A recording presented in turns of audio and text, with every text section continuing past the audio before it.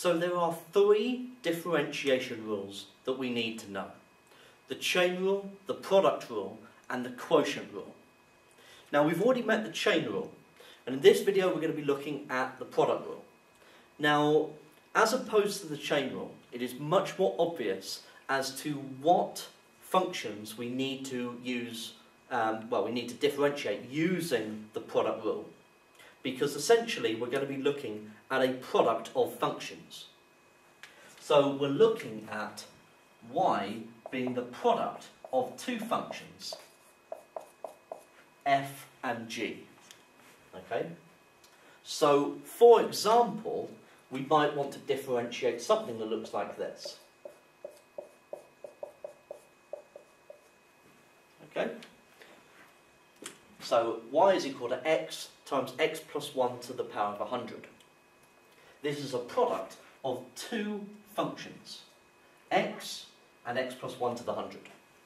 Now, you could, as it were with the chain rule, you could expand the brackets out and differentiate each term individually, but we're not going to do that.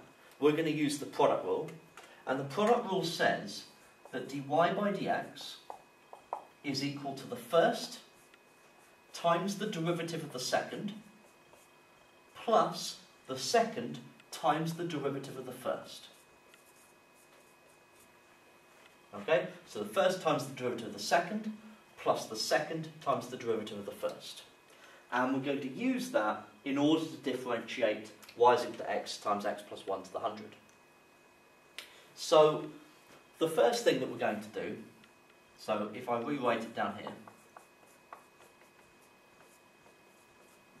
then dy by dx, so the first thing is to think the first, so x, times by the derivative of the second, the derivative of x plus 1 to the power of 100.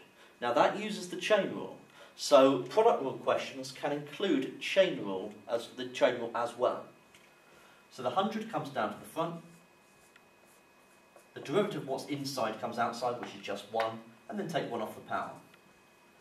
Plus, so that's the derivative of the second, plus the second times the derivative of the first.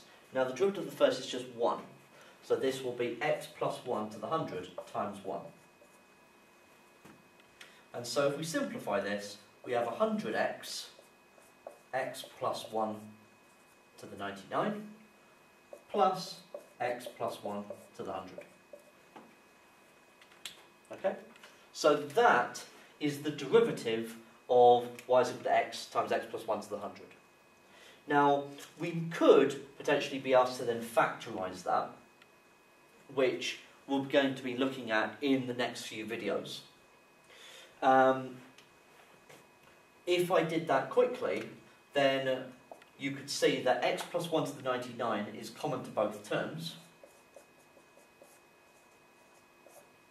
And then we'd have 100x left over there. We've got an extra x plus 1 over there. And so, this is x plus 1 to the 99 times 101x plus 1. Okay?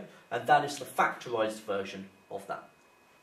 So, the product rule will enable us to differentiate things like y is equal to x sine x, or y is equal to x squared e to the x, or y is equal to e to the x tan x.